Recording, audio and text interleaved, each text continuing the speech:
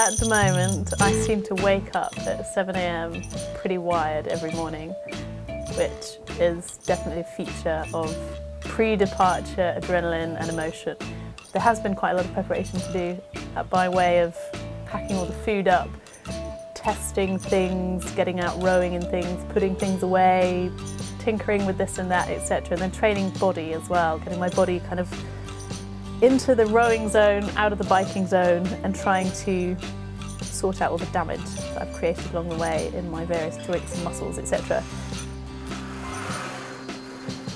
I can't! The arms are dead. The arms are dead. At the moment, there's nothing in the weather forecast for the next week that shows like it's a good option for getting out to sea. Ideally, I need 3 days of clear weather and nothing too strong behind it that's going to push me back into land. Once I set off, it's going to be about 3 or 4 months of rowing to get back home. I've got enough food for 4.5 months, slightly reduced rations at the end, but I don't think I'm going to starve out there. I've got quite a lot of food on board. Hot chocolate powder, granola bars, a tin of German sausage, baked beans, a bit of cake. On previous trips I've had seasickness in the first few days, tried having a protein shake. The protein shake comes back up and it then means I cannot stomach protein shakes for the rest of the trip. So this time I'm avoiding protein until I feel happy and safe to do so. And in my first days of vomiting, what I'm going to be concentrating on is the Ritz biscuit, basically dry nothingness, and then apple sauce and tinned fruit and ginger biscuits. It's actually not a bad diet really, is it? But ginger's supposed to be good for seasickness, and it's stuff that doesn't bother you when it comes back up, because I'm going to paint that deck with vomit. I feel all sorts of different things about going across the ocean and going home. To think about going home is really special because I've been away a long time. I've missed a lot of stuff in my family and friends' lives, and I'm so up for being a part of that again in real life, not just virtually now. Going home to Lucy, you know, my life has changed hugely since meeting her. So I'm excited to be home for all of those things and to be with Lucy again, but I'm also very mindful that the ocean is a big place. The North Atlantic Ocean is a rough place, and there's no guarantees about what sort of ride I'm going to have out there. Thinking back to the tropical storm in the Pacific in 2012, those were the scariest days of my life. All that trauma and adrenaline and crazy stuff is still in me. It's always going to be in me, and I hope that I don't have to go through that again out at sea on this row.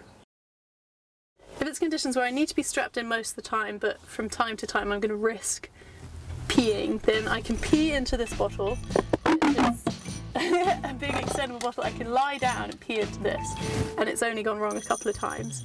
And then what I'll do is I'll sort of time it, chuck it outside, as in empty it outside, and close the door really quickly and just get back in. So it ends up being pretty stinky in here because obviously you do get wee all over the place, and I've had times where wee has literally gone everywhere.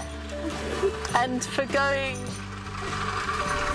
for a number 2 in those conditions, you just really can't do it sometimes. So you have to just limit what you eat so that you're not going to need to go and use the bucket. It's very hard to find a little boat out at sea. I've got a satellite phone system, and I've also got an emergency beacon which I can fire off if it was to be a life-threatening situation where I was in immediate and grave danger. Then that tells my team at home that Sarah needs picking up. Everything that's happened to get to this point is it's so many things. It's almost too hard to put into words. The stories and adventures that have happened along the way, and all the people that I've met, and the way that so many people have helped make it happen, have believed in my journey, and the whole experience has just been humbling and brilliant and beautiful. It's been such a cool chapter of my life. And it's not even over yet.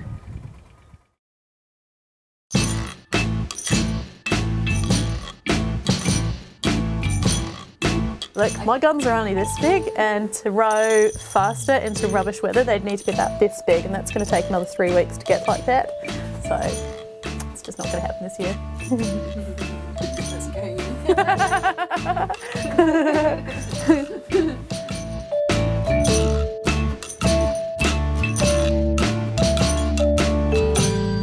I do name the fish, yes. Do you think I'm sad because I talk to fish?